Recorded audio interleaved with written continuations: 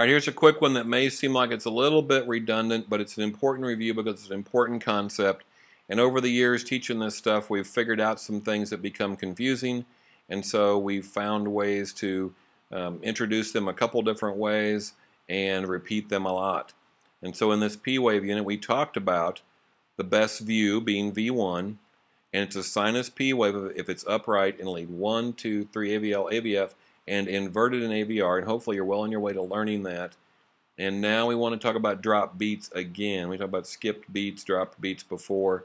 We want to do that again real quick and start off with this non-conducted PAC thing where you have an early, weird looking P wave that does not get conducted, and so there is a pause, an irregularity in the rhythm.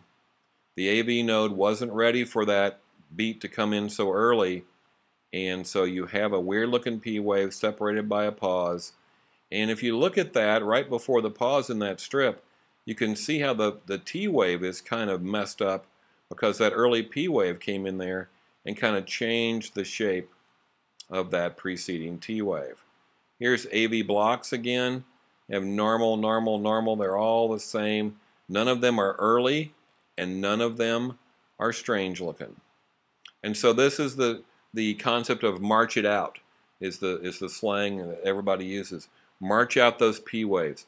Take you a small piece of paper and a pen, or carry a pair of calipers if you're a geek, but get you a small piece of paper. Use your field calipers, we call them. Don't try to use your fingers or some other.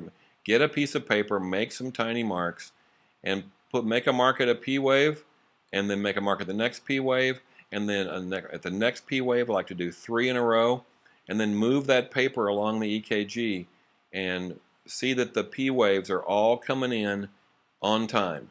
The P to P interval, the atrial rate is regular.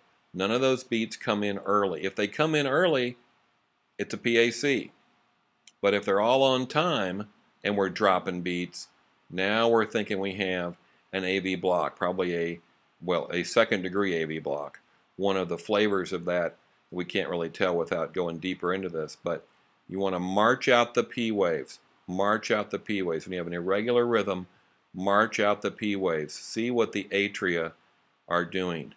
So is it a PAC or is it a type 2, is it a PAC or is it a second degree AV block? Got to be precise with terminology. Is it a PAC or is it a second degree AV block? Well, the P wave comes early and looks weird in the AV block. The P to P is normal, the P wave was on time, and the P waves all look the same as the other waves. So I know this sounded like it was redundant and repetitive and that you've done it before, and that's right, but it's a key point. We wanted to try to separate it out from any noise that there was around that and really know this concept. If you have an irregular rhythm, look at what the P waves are doing, march out the P waves.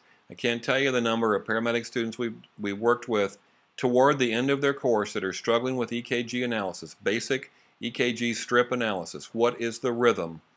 And if they would really use this rule, when you have an irregular rhythm, find out what the P waves are doing. March it out. That would really, really help you. So we want to get you guys started off on a good foot with a good habit. March out the P waves.